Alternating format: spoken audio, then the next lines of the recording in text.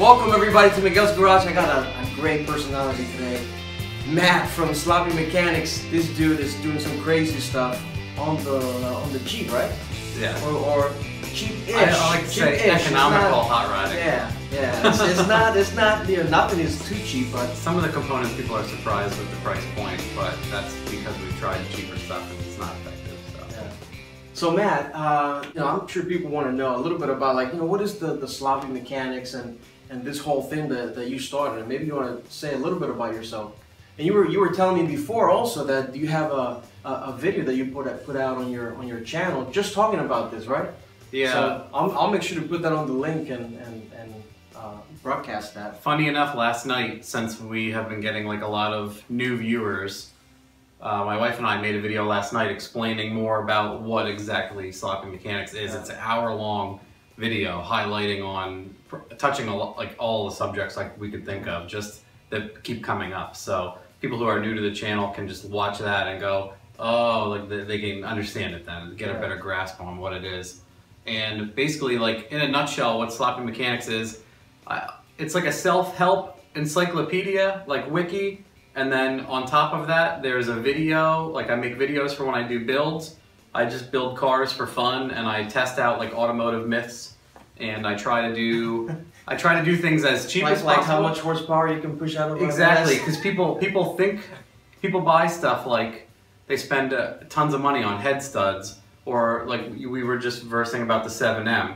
They'll spend all their money doing 2J everything when what they had was fine. Mm-hmm. You know, people get caught up in like reality TV show world, or they think that they have to sink a bunch of money in to get a result. And in reality, the harder we push the base parts themselves, they last. Yeah. So what's the point in swapping any of it? Absolutely. I mean, that's, you know, in a nutshell. Yeah, and I've been seeing the Sloppy Mechanics. You just posted that not too long ago. Like, hey, if you're new, here's a wiki page, and there's a shitload of stuff in there. Yeah. It's an amazing amount of information. I try to update it every time anyone has questions. So if any questions ever arise, you can easily search there, and the best results are already compiled. Yeah, cool. So how did the whole thing start? Was it just like an idea, or? Yeah, it was honestly me and my friends being idiots with cars. Yeah.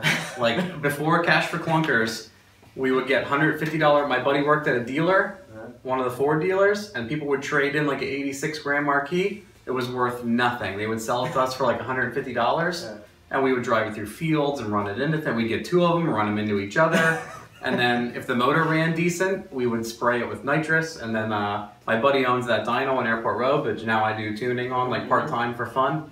And we would go over there and be idiots. And that's what most of the older videos are, is just people are like, what the fuck is this? You know, like it's just us being total idiots with junk cars and everything else.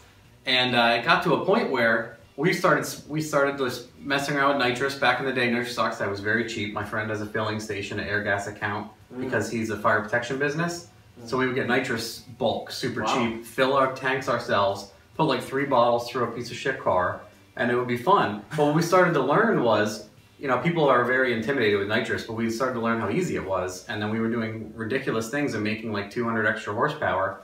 And people are like, how do you do that? Well, we started to learn like how to most effectively use nitrous on like almost any application, and cheap, because people are like, it's $700 for a nitrous kit. And we're like, no, you hook it up to this and you do this, and that eventually bled into like rental cars with nitrous on them and just stupidity. And then it blew up into, we were watching stuff on YouTube, like people were doing LS swaps and stuff, and we're like, we could do that. Yeah. So we just started learning it all on our own, and that's where it is today, is me giving away all the info we learned on our own over the last 06, so man, 11 years, 12 years. 11 years? Yeah, I mean, I can't remember exactly when during 06, but yeah, hell of a span. Yeah.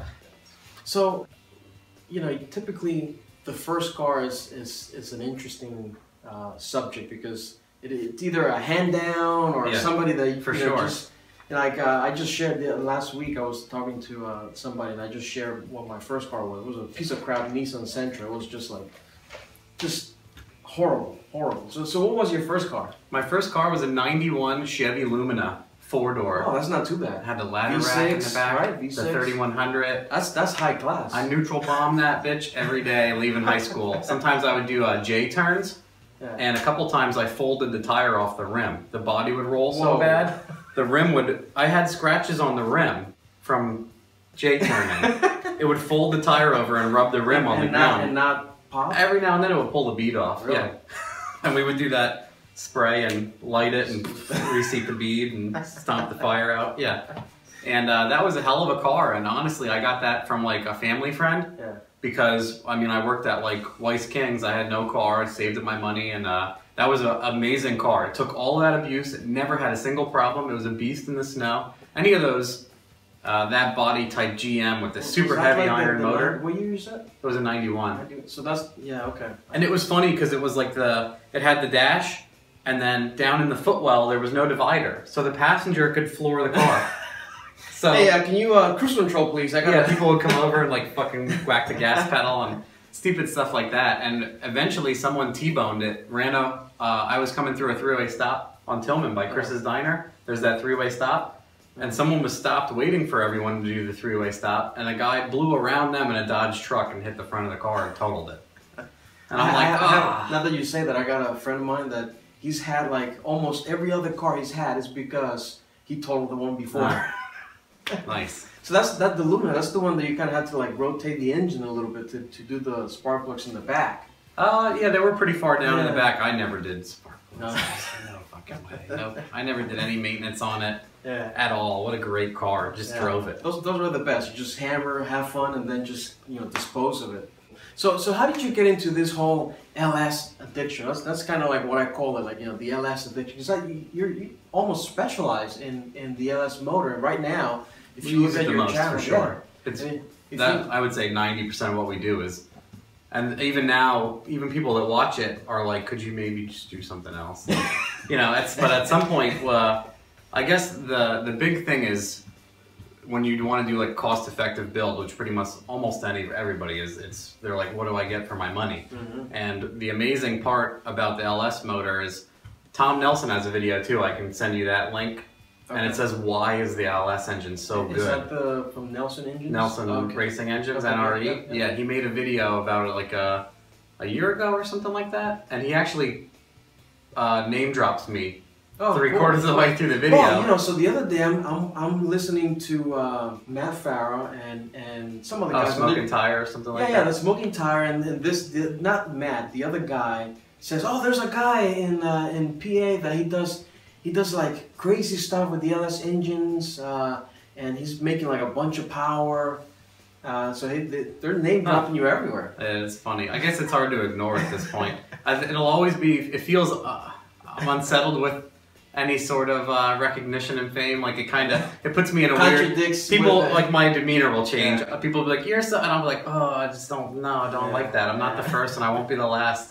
Don't put me on a pedestal. I'll disappoint you." And it's true. Matt is one of the coolest, down-to-earth guys. I mean, every time I see him, he's wearing shorts and sandals, and the fucking and summer, hammering cars on the dyno and. So that's cool. So how did that whole LS engine come about? Was it like just out of luck, or how did you? Well, we just started seeing people do the same thing, and people might not know. Like, I don't know, in the Northeast where we are, Chevy trucks, like people snow plow with them and do other stuff with them, and this area destroys trucks. Yeah. So salt there's such an abundance of destroyed Chevy vehicles that the motors are worth nothing. And the vans too, they have the same engine. All of it, yeah. It's like everything from 99 to now has that Gen 3 or Gen 4 engine. And then what's crazy is these motors don't really have any inherent problems. And all the hardware is, like, all the seals are reusable. Like they're Vuitton, like they're the aluminum crush with the rubber seal. You take you take oil pan off, put the oil pan right back on. The gasket's riveted to the oil pan.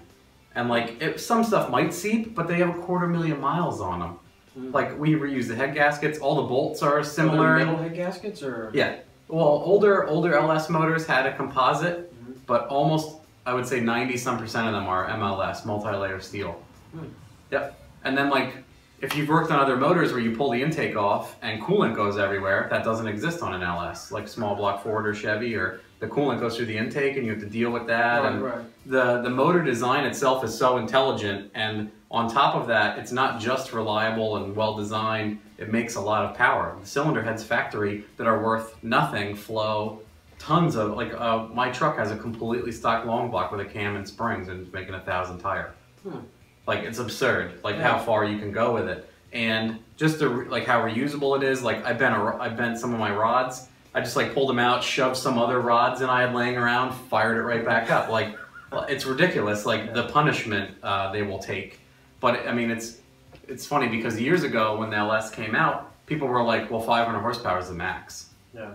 Like you can't put a blower on your Camaro, you'll just blow the car up. I mean, if you go to any track, pretty much any day, the cars that are taking the most abuse and are just okay and no issues are Corvettes and Porsches. I mean, they're just like Porsche's total workhorse motor, but yes, the price point for the Porsche entry and a C5, like my friend that does, my buddy Cody that does all of that road racing is like, a C5 is completely unbeatable.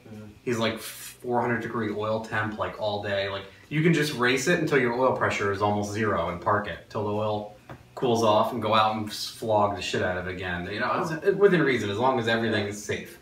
But the tune-up and everything isn't ragged edge. But that's the biggest thing is we go to build something else and we're like, oh, it's $1,500 for this, a used motor. It's whatever for this, it's whatever, and it just starts, and you're like, man, I can get a complete LS motor, I know everything will work, $500. And it comes with a harness and accessories, and I can cut down the harness myself. The stock computer, like it's called a P01 from like 99 to 06, that'll run speed density, like I had a mid 9-second car stock computer. Wow. Like it's just, everything laying in front of you is so capable already. That's the big allure, that's why we can't seem to leave them, because we'll do something else, and then you start having issues and you're like, and that what's insane is either cylinder head can go on either side of the car. Everything's ambidextrous. Oh really? Yes. I did not know that. The exhaust manifolds normally go back and down. You can flip them and go down and forward. Or you can flip them again and go up and forward. Or you can go back and forward. The intake manifold, ambidextrous. You can put it backwards. Yeah. You can do like an air to water in the car and feed the intake from the firewall. So if you have a sand rail, you can flip the intake. Or they swap Porsches now. They put LS motors in Porsches. If you notice in the intake, I've seen a couple cans with the back of the intake is in the front. Like, well, I knew the intake because the Factory 5, I think it's the GTM model. You use the Porsche transmission and you have to flip the.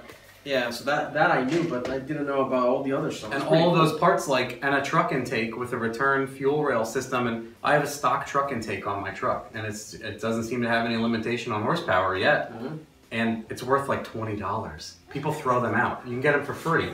Like that, like people spend so much money on an intake manifold, that's free. Yeah. And it's easy to remove, and it's easy to reach the bolts, and everything fits it, and it's ridiculous. That's almost every component of the motor is like that.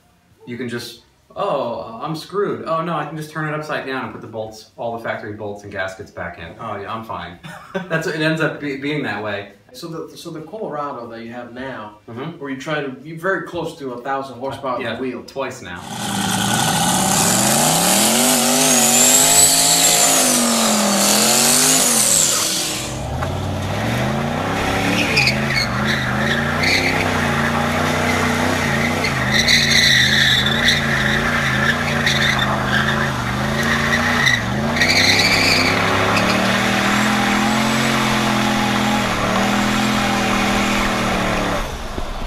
That's just insane. Yeah. And you basically have everything is stock inside, and it's disgusting. It's a stock 4L80E too.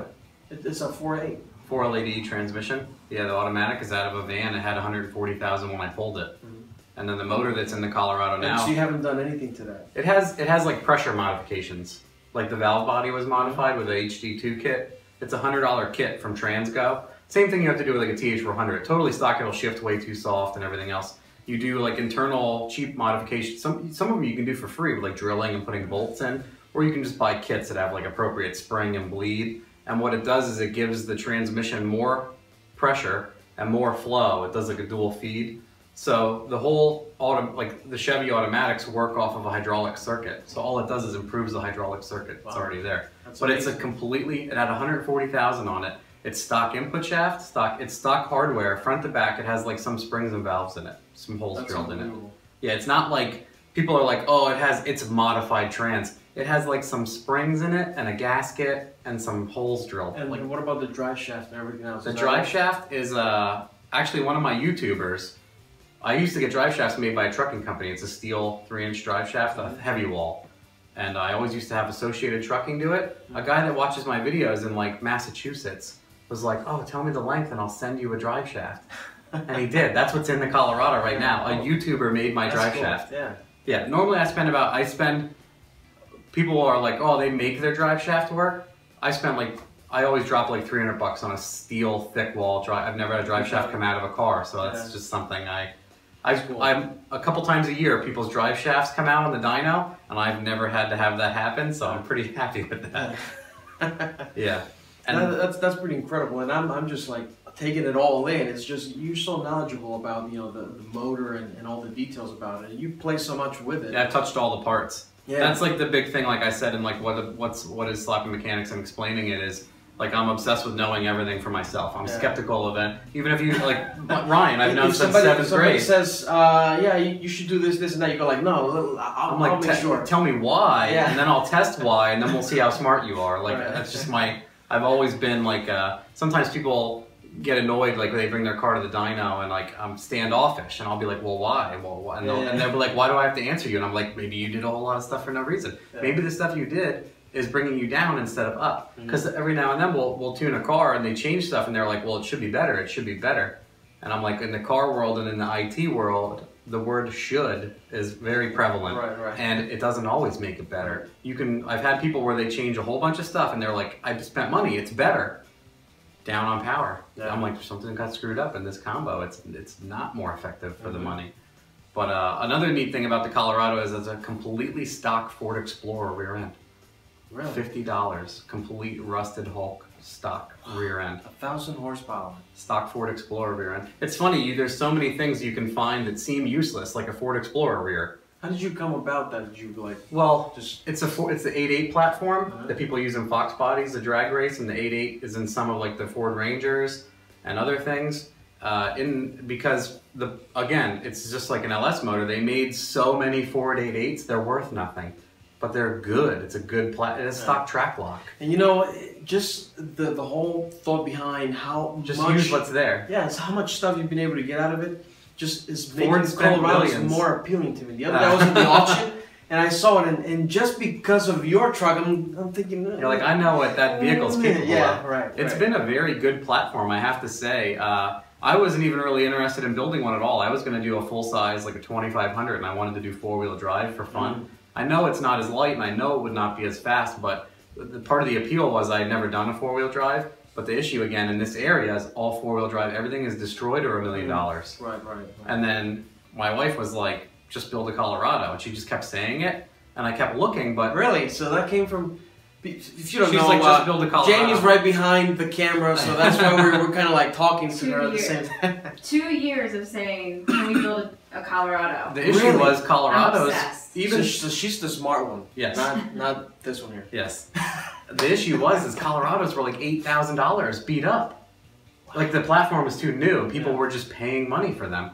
So I found that one with like dents and other stuff, but it was a 2-wheel drive, so it's not ruined. The frame is excellent. It just has some dents, like someone was careless and drove into some things. And it has the less than desirable steel beam, old school looking front end. So I got it for like $3,000 after tax, tag, and title. It was like $2,600, but then after everything added up, I have about $3,000 into just that, which was hard for me to do because I'm like, I'm going to replace almost everything in this vehicle. I'm so used to buying like a $300 Fairmont. Yeah, and then just kind of. And now I'm like, I'm at 10 times the amount already. Like I have economic anxiety already. I'm like, oh, here goes because I built cars that went low 10s for $4,200 total, and I've learned so much since then that I could do better than that. So. Now, do you think that you've gotten a lot more performance because it's lighter and whatnot? Or? Oh, the truck for sure it's the most powerful thing I've ever built, and it's already gone faster in the 8th than my 960 Fairmont easily. Wow. Yeah, it's very effective. It actually hooks up really well. Like, I have videos of me just doing burnouts and being stupid, and people are like, well, that thing would be fast if it would ever hook up. Yeah. And I'm like, I have dry rotted free tires on from people because I just like doing 1,000-foot burnouts. Like, I don't want to do that on $300 tires. Like, so yeah, but I have Mickey's Mickey Pros on it, and it cuts a 1.5 60-foot no problem at the track, which is really good for a street car. Wow. So what you're saying is basically a HellCat is no match for the Colorado. Oh yeah, it would. Yeah, I mean they're two different vehicles, but yeah, it would mop most of them easily. So what's next? You just briefly touched on a lot of people asking you about, maybe you should do another motor. But have you even thought about it? Do you think that you're hitting that margin where it's kind of like reaching its end before you start to build? I think I'm getting closer to that, yeah. But what I keep finding out is I make mistakes, and that's why the motor breaks. Because that's why people used to think the limit of these engines was 500-600 horsepower. Right. And now, like, people are like, why are you even going to do it if you only want to make that much? Like, like, I was pissed off because the car wouldn't, I think my lower ring lands are broken now in a couple cylinders, and I could not make over 750 tire, and I was severely disappointed. And it's funny to think that that's someone's, like, life end goal is to have a 700. And I'm like, I mean, it's different. It's different from what I do and from what I've, I'm jaded. I've become used to it. Yeah. And I'm used to that car making, the truck as it is makes 750 tire on wastegate on 14 pounds. Yeah. And I'm like, that's a good start. For where this project wants to go, 750 is a good start.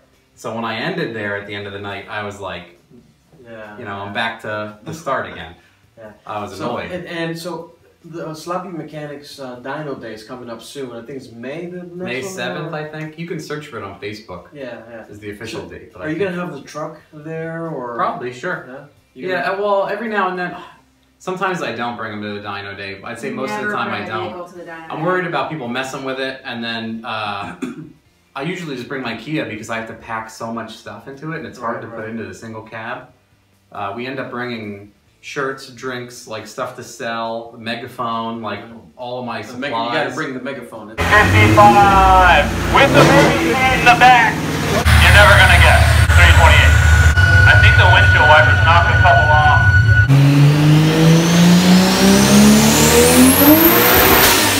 I don't care if it was spinning. It was awesome. Don't worry about that one. Don't even worry. It's a crucial piece of the whole. Just yell at everybody so everyone can hear you. Yeah, without you'll have no voice at the end of the day if you didn't have it. So you don't have anything in mind right now. The main goal is to finish pushing the LS motor and figure that out, but you don't have anything in mind as far as what's next. Or another type of engine that you've had the need to play with yet? Well, I've done Honda builds, and I think we're gonna do one this summer just for fun, like super stupid cheap. So we'll go more into that. But I've built 2 D series turbo Civics before, where I bought like really cheap pistons and rods. Made 300 horsepower with them to the tire, and it's a 1.5 single cam with like a throttle body like this big. Yeah. And that stuff's always fun, and I like learning that stuff too. One thing that's always appealed to me is like the inline 6-cylinder Toyota motor. We've thought about putting those in something, and my buddy Corey that's building the HellCat motor Coronet right now, he has a 91... He's putting a HellCat motor in? It's a HellCat short block with a 13 Charger filler top end heads parts, and with a turbo with a 4L80E and a Ford Explorer rear and a 69 Dodge Coronet. It has that turbo LS earlier this year, but he decided he would go for it and just do the Dodge thing, because the same thing, he's like, you don't want to learn everything you can about LS and nothing else. So, and similar thing happens to me. I'll get burned out a little bit sometimes, and like I built a turbo Civic or whatever else. Some of that stuff appeals to me. He has a 91 Tempest, which is like a 4-door GTO, and he wants to put a 2J in that, and he already has a Power Glide, so he wants to do that. I don't really have anything on like my radar. Like stuff might just hit me one day, and I'll be like, oh yeah, cool. But part of the issue that I have is, since I know so much about tuning LS motors, I will want to dive into something and I'll find out the support isn't there, and I'll get disinterested. I'll be like, because I mean, DLS is a lot more popular and literally friendly, and there's like 40 standalones I could go buy right now, ship them all to my house. Yeah. It's just such a capable, small. I mean, you can put. It's physically so small. It's hard to say. Yeah, I'm gonna walk away from that. It's just kind of difficult to do. It is. You have to be ready for an uphill battle with anything else. So if I were to tell you, like, oh, and by the way, we have the Corvette C5 here, because I was trying to find a truck, to match the Colorado, but I think this is the closest thing with the LS motor that I can find. So I figure for Matt, we put the Corvette here. But so if I were to like have, let's say, like a GTO, like the 06 or whatever that year was before they had the different cams in it. Yeah, well, I think the 05 is the LS one, and the 06 they put the LS2 in because the car was just bigger and heavier than they thought it would be, and the LS1 was just not powerful enough for that, so they started putting LS2 in. But so if I were to take that car and I wanted to like make, let's say, like 800 to the wheels with the LS2 in it. Well, the LS2 you have to like build it up, right? Or can you handle it? No, both. Really? Yeah, the LS2 is way better. The LS1 has skinnier rods. It has Gen 3 style rods in them. Okay. You'd have to look it up on the internet. Also, in the Sloppy Wiki, it shows the difference between the rods. They started transitioning to the LS2 style rod. It went from like a skinnier rod with a pressed on piston to a floating wrist pin and a heavier, beefier connecting rod. So I find at the limit, like anything over 550 through an auto or like 650 through a stick shift, you're rolling the dice. The rods can come out. But a Gen 4 rodded engine like my 6-liter, that's an LS2 style rod. So if you have the LS2, you could easily go to 800 horsepower. Specifically, if you have stick shift, you'll make much higher percentage to the tire. So if your goal is 800 tire and you have the stick shift car, pretty easy. Really? Yeah, you could buy like there's companies that sell, I would say, like just for easy 800, you could buy, because that car doesn't really bode well for custom fabrication, like the front end and everything isn't that, it's not like a Fox body where you just have like a cavern to drop stuff in. Right. You could buy A&A, ECS, and a whole bunch of other, like Novi 2200, the Novi 2200 is a beast, like the blower. You can just literally bolt that onto the front of the motor, and on low boost with like a cam, easily clear 700-800 tire through a stick shift. Wow. It's completely stock engine, pump gas meth. Injectors and all that, and just... Not the stock injectors, but yeah, like you a little bit of a fuel system upgrade. The stock clutch is probably going to go by the wayside. Right. I think the LS9 clutch will go pretty far. I've tuned a lot of cars with 500, 550, 650 tire with the LS9 clutch. And then the other one, I did a Corvette earlier this year, and it made 714 with like a OE clutch. It wasn't the stock Corvette clutch, but it was another like drop-in cheap. Wow. So how much would I need in parts? You need, the turbo and some type of header setup and stuff too. Yeah, for sure the header would be cheaper, but it would be more custom fab. It would probably take. And then tuning on top clutch of that. And like everything, yeah. But it's not that difficult. You're looking to spend like 4 or 5, and like a drop-in blower kit. For some of those cars, it's easier, just because blower you literally it's just some bolts in a weekend. Yeah. Like a custom fab turbo kit would. You spend a lot more. You would have a huge range. You could turn your boost up and down easily. Like the blower, you just you set it up. But for a lot of those horsepower applications, the blower is simpler for a lot of people. A lot of people don't want to get into like the full-on. Like if they had my truck for a weekend, they wouldn't want to deal with all the stuff. Right. But the other people, like, I see a ton of Corvettes with like those A&A and ECS kits. Like that's like a problem-free. That thing just bolts on and it just makes power. Right. It's more expensive, but that's like if you were like, I just want to get into 800 horsepower right away, I'd be like, buy a big blower. Yeah. So are you looking into doing more work, or are you trying to focus more on tuning or engineering, or? So where's Sloppy Mechanics going next? Since so many people are interested in like having me do stuff, I'm not a shop and I don't have insurance or space to work on stuff other than my garage. What I started doing was tuning classes, and then people were like, well, they can't make it to the tuning classes, so now I'm getting like a video series together and I'm selling them on Vimeo on demand. You can buy the videos and it'll teach you how to use like, I have 1 HP Tuners video up now. I wanted to get like 5 up before I started pushing it, and I just want to show people how to do it themselves. Because basically the issue is when if I touch someone's car or tune someone's car, I'm married to it.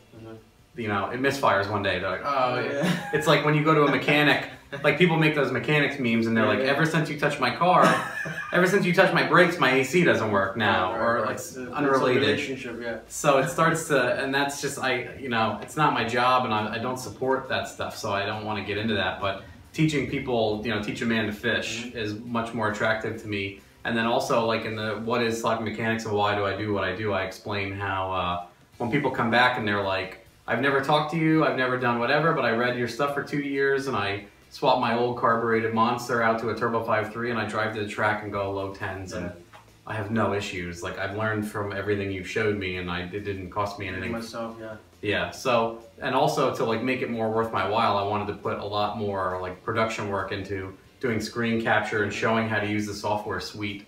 And I want to start doing stuff for Megasquirt too, but that's pretty much like what I would like to do. I don't, I have a good job and it's nice to have the separation between the two. And I know a lot of people that have made cars their job and then they hate cars and well, everything is a mess. And, yeah. And then people like, cars are a hobby. They don't need, like if they run out of money, then you're the first person they stop paying.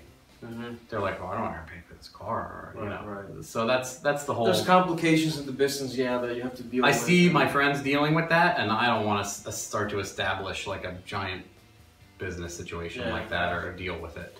Yeah. So one of the things that I was talking to you about, because you know, we've had we did some tuning on my car, your dyno, and so a lot of people talk about, you know, the 7Ms and how they're you know, junks and this and that, just and blown head take it out and throw it out, and, kind you know, of thing. Yeah. Oh, go 2J, go 1J, and you know. So what would you say to people like that? Oh, you know, 7Ms are junks and just throw them out and blah blah blah. It all depends. I think people are quick to like bandwagon, and it's funny statement coming from me because of the LS craze thing. But I think a lot of people are like, I mean, as far as what I've seen from yours, and I've gone to the Texas Super Meet and some other stuff, and I've seen some 7Ms really fly. I think they get a bad rap from like people that don't know how to tune them or don't know how to machine them correctly for like yours has pistons, rods, and stuff. I think just a lot of people, just like Hondas, a lot of people are like, well, Hondas are junk. Well, there's people going 7s with front wheel drive Hondas. They can't be that bad, you know. But there's a steep decline to where like a lot of people are doing it wrong, and people see that more than they see people doing it right. And that's just one of those situations where the 2J is more popular, it is more capable, I think, right out of the box, so people were using it, and big name people were doing it, and they were, part of the issue you gotta watch in the industry is people might push something because it costs more, because they can sell you more, it's more profitable. A lot of people don't wanna build something that's cheap to sell you cheap parts, to be stuck at a income bracket for their, so if people see a 2J and they start making crazy products and they're like, we're going so fast because we have a bill at this and we have all this crazy shit, and here you can buy it from us. Right. So you got to watch that agenda, and I think that's another reason why people like sloppy mechanics is because I'll be like, you can use total junk. I completely agree with your comments. The 2J is certainly more capable. It was built to be more capable, newer technology and the whole thing, but that doesn't mean that the old 7M or older 7M, it's you know, it's a paperweight. But you know, some people see it that way. So I'm going to be making a video later on to address some issues that most people have. The 7M versus 2J. No, not that one. I don't want to get into that fight because I think they're both great. just the one about the 7M and talk about, you know, a little bit about that. So, what do you think about Miguel's garage? Well, there's less stains in the floor than my garage. There's less work happening here. That's why. It's certainly cleaner. I keep thinking about doing some sort of epoxy on mine, but I can't stop working on stuff long enough to do it. I try to keep it clean a little bit, but you know, every now and then, you know, it gets a little dirty, but that's okay. I'm a little neat freak. You know, I try to keep things because it bothers me not to. Everyone has their thing. I have OCDs too, but it's not. I would love to just like be able to like make a mess and leave it go. Yeah. I'm the same way with, even though the LS stuff sometimes looks like trash. I want things to be a certain way in the engine bay because I know that like they might lead to other people like, you can do that. And I'm like, well, that leads to temperature issues and space problems. And you know, I'm like, that's our whole road where you're giving yourself 5 negatives for 1 positive. And my brain like can't like argue with people. I'm like, why? Why did you do that? And they're like, I don't understand your hostility. And I'm like, 3 months from now, when you're burning all your fucking plug wires off, you're gonna understand why I'm angry about this. Cool. Matt, thank you very much. Sure. Guys, make sure you subscribe to Matt, follow my channel as well, comment below. And we'll be including the link to the video you just commented to learn more about. Yeah, exactly. Cool, Matt. Thanks a lot, man. Yeah. See you around. Yep.